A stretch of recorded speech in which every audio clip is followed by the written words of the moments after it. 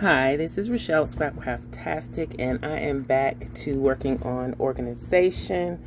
As you can see here, I have the Michaels, I don't remember the brand, but I have this set of drawers. I guess it was supposed to be similar to the IKEA drawers, but as you can see, it's falling apart. Now, that might be partially my problem, my fault, because I had some pretty heavy pieces in there.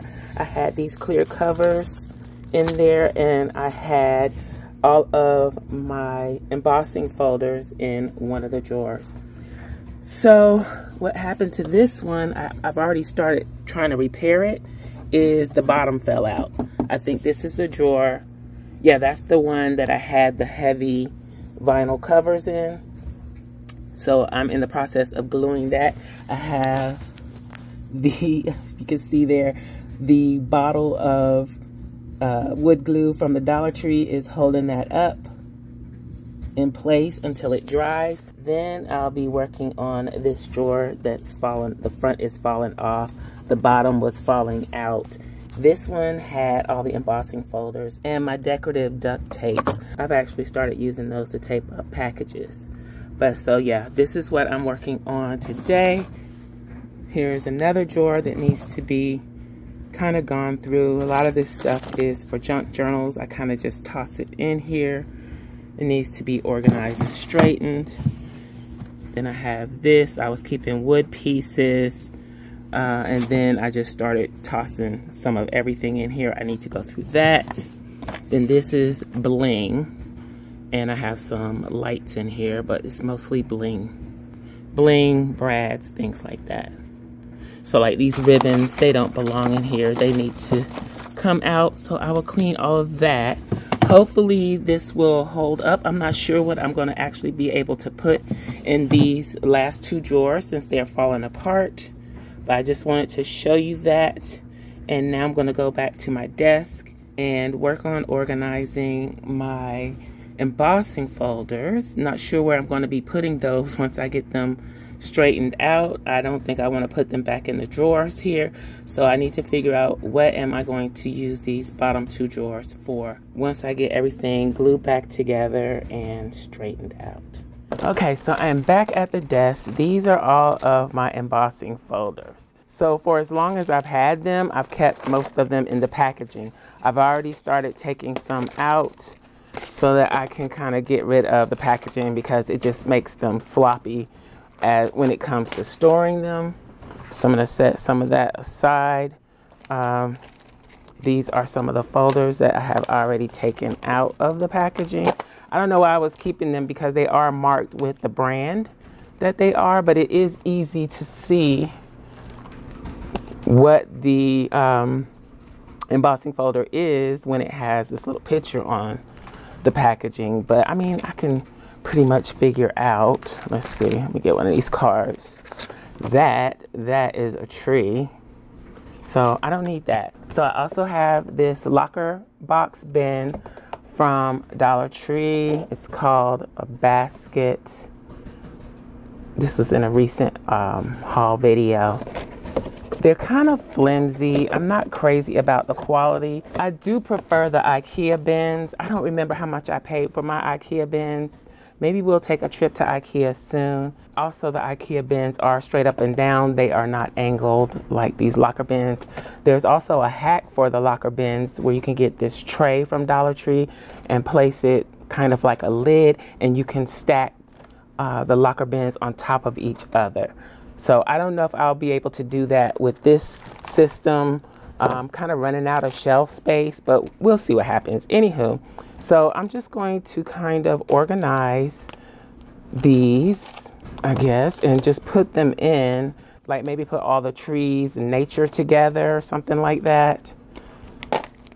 Because I don't know if I'm going to put dividers. Now, I was hoping I could put them this way, but it looks like I'm going to have to do them that way, and I may end up using a different bin because of that, but let's just get them in the bin. So let's see, I'm going to do patterns together.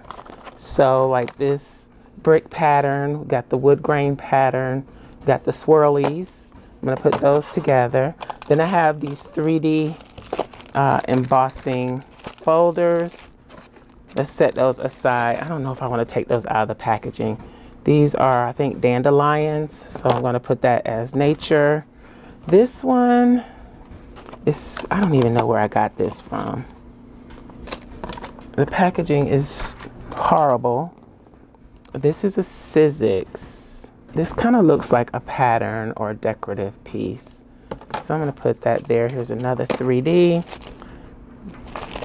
I don't know why I kept this packaging. This is for the Big Shot. This is a Sizzix. This is nature. Will this fit? Barely. I might have to put that one. Oh, I'm not showing. So this is how I'm putting them in here so far. Maybe I can turn them on the side. They won't sit all the way down to the bottom, but then I have this giant Sizzix one. That's not gonna work. I'm gonna have to figure something out for that. Let's get packaging. Can go in the recycle bin. Here's some more that I already took out. So this is a polka dot pattern that can go up here in the front. Let's make sure we turn them all the same direction. This one's a swirly pattern with butterflies. Does that help for you to be able to see it a little better? So that, all right, and then this is another 3D. So I'm gonna put these big 3D embossing folders aside. And let's go ahead and open up the rest of these. Doris folders. This is music. Maybe I should cut this out and stick it on the back. What do you think? I don't know. Is that too much trouble? I mean, I can obviously see what that is. So that's another pattern. Oh, I got a Christmas tree. I haven't used a lot of these, obviously, because I don't know. It's something about the way I had things set up. It was just like a headache to use my embossing machine. But now I have a whole table specifically set up for that. So it makes things a little bit easier. I'm more inclined to use them. This is another pattern. This one is time clocks. And this is from Tuesday morning for 99 cents. That's a pattern. Got a frame situation here. So I'm gonna put that with a Christmas tree. And then spellbinders. This is fairly new. Okay. So then we got the new spellbinders. These are a little different, but I don't think I need the packaging for these. And the good thing is most of this is documented on my haul videos, so I can get rid of the packaging. I don't know why I have such a hard time with that, but this is another pattern. That's what the pattern is. Now these are tougher. They may not go. We're gonna have to figure out another bin for these, but for now, this will have to do. There's another one. I've used this one with the leaves, fall leaves. Now these, I kind of want to keep the packaging, but I won't. This is a 3D Tim Holtz by Sizzix die. Definitely too big to go in like that. This is the wood texture. Tree rings is what it's called. Maybe I can make a book and put all of those in there, and then I can just flip through the book and see what I have. I can do that. Let's do that. Okay. I feel better. So I don't want to just toss all of my packaging. I can just cut out the bits that I need.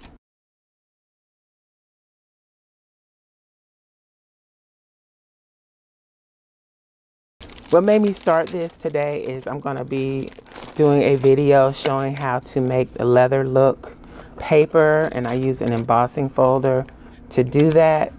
Also, I need to do some embossing for the coffin journal project. Both of those will be over on my other channel. So when I went in the drawer to get the folder that I needed and the bottom fell out, I was like, okay, and the front came off. It's time to do something about this. So that is why we are here. It's a necessity. Okay, so that is all of that. I just need to find a better container because this one isn't going to cut it. But for now, okay. Then I have these from Spellbinders. Okay, so that's poinsettias and that's a floral. These are too big. Maybe they could go, oh, they go in like that, no problem. Okay, so I'll have to figure out some better system to organize them, but at least they're all neat in one place. Let's stick this in here too. Okay. So all in one bin, I can set it on the shelf and have a little room to grow, which I don't think I need to grow. Okay, so let's get rid of the plastic. And let's start that book. I'm gonna have to make myself a reference for my craft supplies. Just came up with that idea. So I'm gonna grab a composition notebook and we can get started. All right, so this is a composition notebook, one of the ones I shared. This one is from Dollar Tree. This is one of the more expensive ones, believe it or not. If you buy your composition notebooks during back to school, you can usually get them for around 50 cents. So it's not decorated. We'll probably come back and decorate it up. I think I'm gonna let's leave 10 pages in the front. So I'm gonna leave these pages in the front. Let's clip those together. That way I can have a title page, I can have indexing, whatever the case needs to be. And then I can add these two. I don't know how I want to place these. And do I want to save the whole thing? Also, I don't know if I should be gluing these pages together. I don't think we need to do all of that, do we? We're already adding weight to it by gluing these pieces down. So, okay, so I'm gonna cut the piece off that has the barcode. I don't think we need that piece. All right, so then how do I want to place it on the page? We put it close to the spine. That's going to create bulk. So we'll put it closer to the edge. We'll just stick it in the center. And I need to get some inexpensive tape runners because this is going to take quite a bit of tape. Oh, it has instructions on the back too. So we're going to use this washi tape and tape this down so that I can flip it over and see the information on the other side. I'm gonna do it on this side.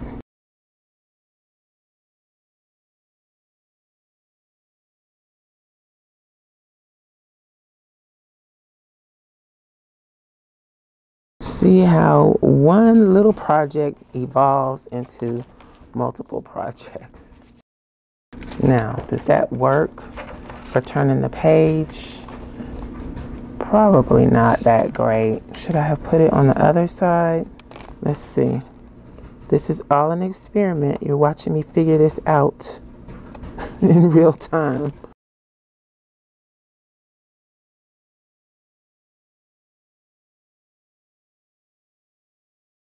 All right, let's try it that way. I think that's better. I don't think I need to do that for all of the 3D embossing folders. Now, what order do I want to put these in? I guess it doesn't really matter. Let's try this with the tape.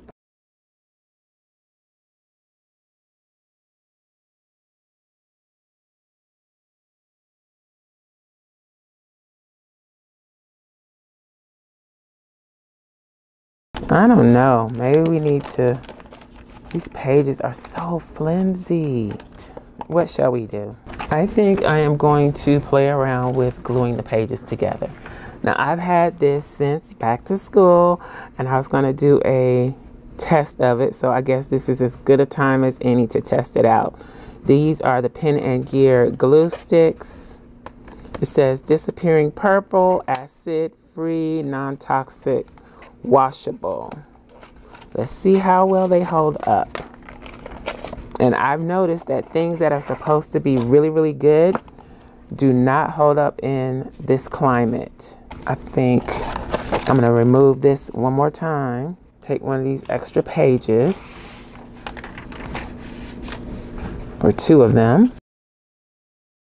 So if I glue these two together, put that on there, I need to glue these two together. I don't know if this washi tape is going to stick after all of this. Set it aside. Okay, let's try it. Probably need something to put along the edge. Do I need to make sure that it is fully covered? If so, this is going to take quite a while.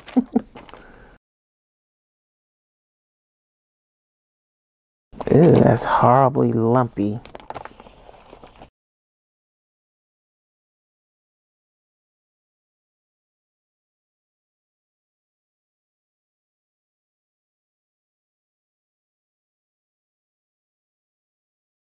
That's much better.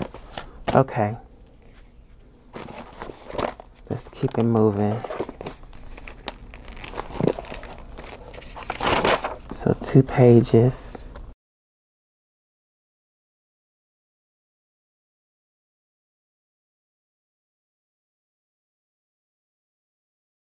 Should I use glue stick on this too? Would it be better than the tape? Let's see what happens. I'm going to give this Walmart Pen and Gear glue a thorough testing.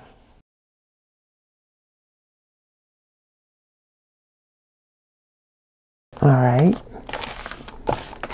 What's next? This one. This is my favorite one, the one with the skulls. This is the one that got me started with the 3D embossing folders.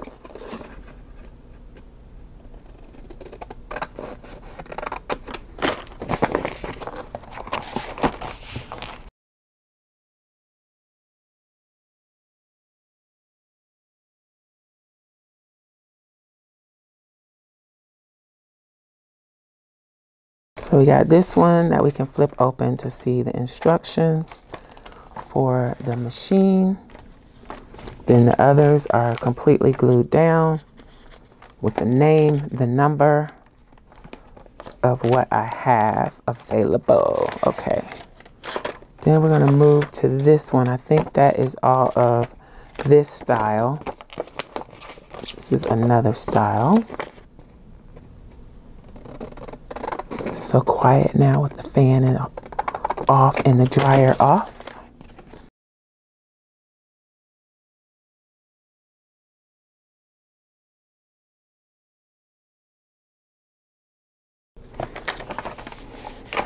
Oh, I didn't glue the pages together. I gotta remember to do that. So let's glue them together. Hit the edges first, that seems to work best, and then stripes down the middle. Then carefully lay it down. That first one, I think I just did too much, because since these are coming out much better when I just carefully lay it down a little bit at a time. But when it's covered up mostly like this, it's fine. Okay.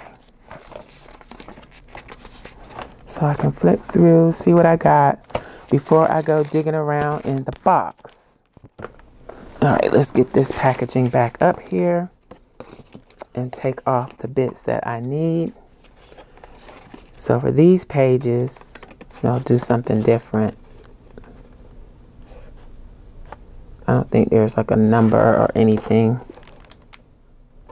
This is called Butterfly Swirl.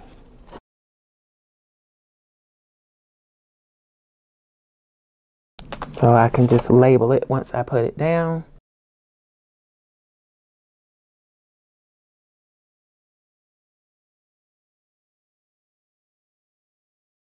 All right, so I'm not gonna make you suffer through all of this.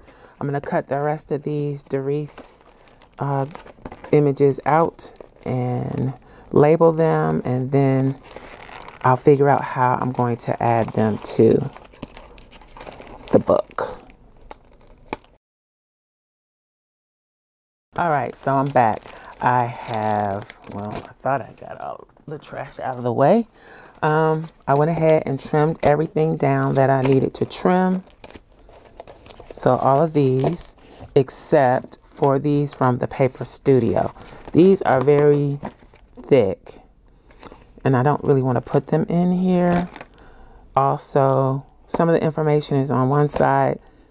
The picture is on the other side.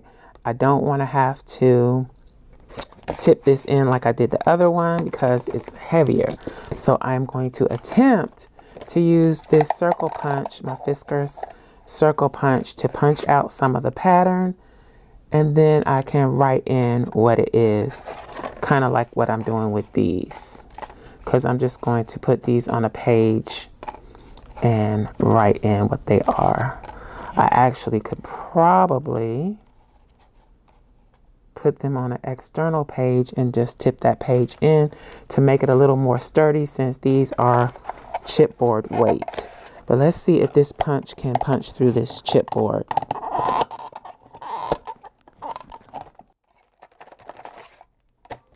Not really.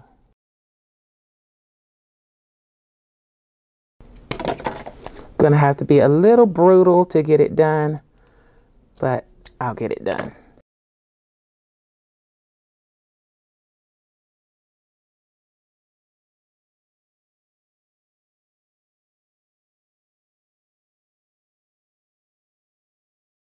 There's one side of that punch that doesn't punch well. I'm gonna try and treat it with some aluminum foil. Some people say that works, some people say it doesn't. We'll find out eventually. Okay. So those are punched. These are ready to go. Those are punched. I have some more 3D from Sizzix and Tim Holtz to add to this. Since that's wood, let's follow up with more of the same.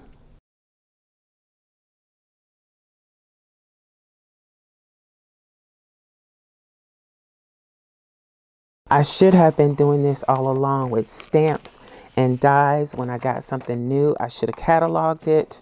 I did kind of start that with my woodblock stamps, but then I stopped buying a lot of woodblock stamps, so that kind of fell by the wayside.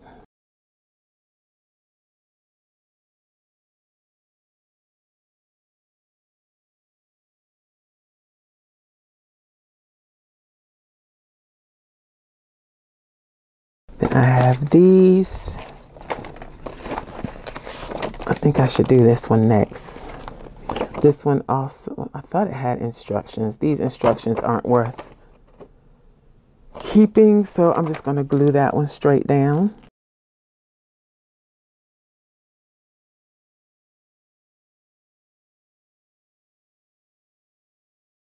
Then let's do this one since it's another oddball. Now I kept both pictures because they have different information on them. And I'm not going to overthink that too much. I'm just going to glue them down.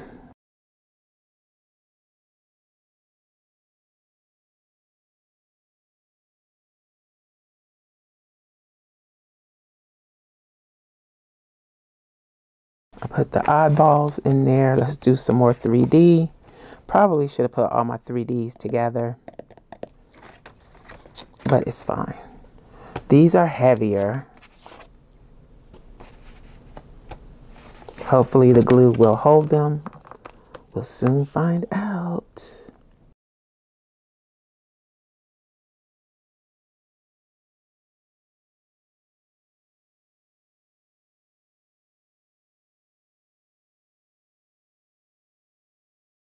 All right, let's do these spellbinders.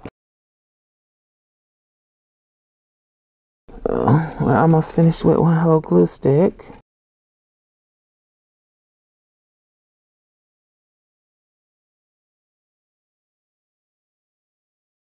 So far, I like this glue.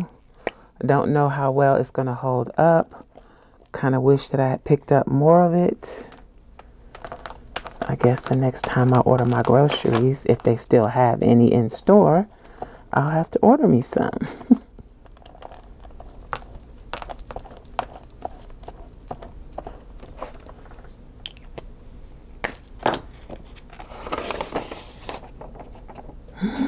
I didn't need to do that. Uh-oh. We're gonna have 3 pages glued together here, because that was a mistake. Well, I guess I'll get to see what it's like to have 3 pages glued together. It's probably not so bad. Let's go ahead and glue this page together. And the reason that I'm using the Dollar Tree is that if I want to just keep going with these, I feel confident that I'll be able to find composition notebooks year-round at Dollar Tree. I'm not sure that they would only be 50 cents year-round at Walmart or Office Depot. So, and I kind of like same. And if I'm just gluing things into the book, I'm not using it for planning or writing. Oh, that's not good. But if I'm not using it for planning or writing in, then I don't really care about the paper quality. I've mentioned in previous videos that the ones from Vietnam work well with fountain pens. So this one is, it says made in India. So yeah. Let's glue that down a little bit. And I may come back and put some washi tape on the edges. Let's do these. I think I'm going to do them something like that. Then I can write next to them. Where's the other one? What they are. Or do it like that. I was thinking about putting them on another piece of paper and then adding that paper in. I have this construction paper that I haven't used much of. Let's try this paper since it's already bent up.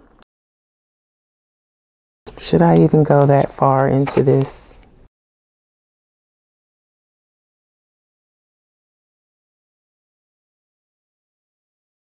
I'm just going to try it just to see what it's like. Just to see. This is going to be another test of the glue as well.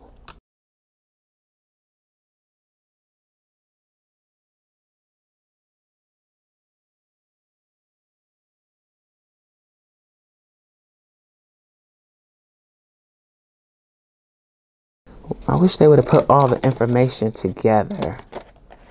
That would have been great.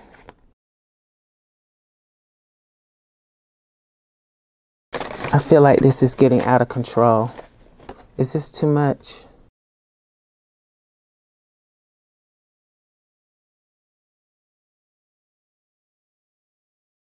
All right, let's glue these down.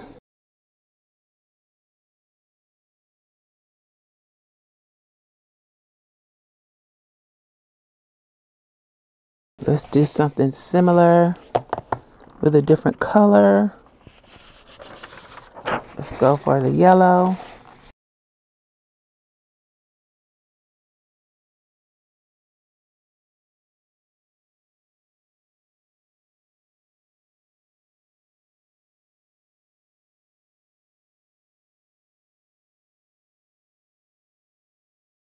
All right, so I'm gonna leave space in between so that I can write. And I'm just gonna leave those two on the row by themselves. So this one is assorted clocks. And these are all Doris. Let's cut that off and add it to the page. Maybe I should have used the green paper.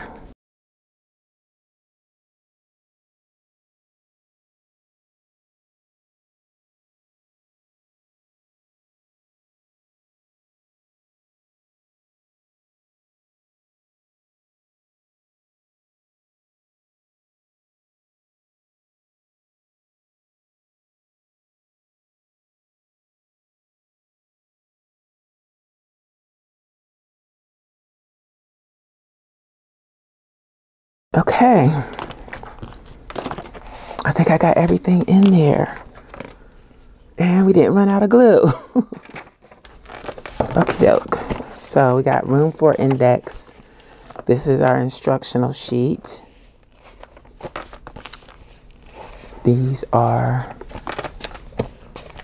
the embossing folders that I have.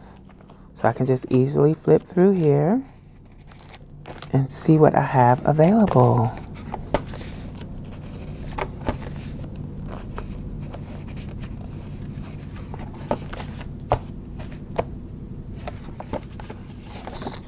That's pretty neat. And I think the construction paper gave the page a little extra weight to hold up maybe. I could always come back and just staple those and pop another sheet over it. That could work too. All right, so I guess that's it. I'll probably go in and add some washi tape on the edge. And I might try to do washi tape that relates to what the image actually is, except for this first one. I would just do this basic white tape because, let's put this chipboard behind it. That way I'll know this is an instructional page maybe. So possibly do a key for the pages that have this washi on them. I'm not a fan of wrapping the washi around the page because I know I won't get it straight. So I just put it on the edge, and then the other side I can put something different. Now I might change my mind if I get some wide washi that I want to use, but I don't see that happening.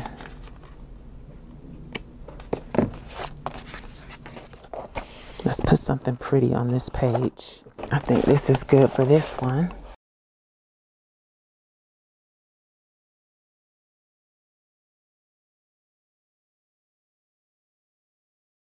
Well, let's put the wood grain on here. I can't resist. Should I wrap this one around?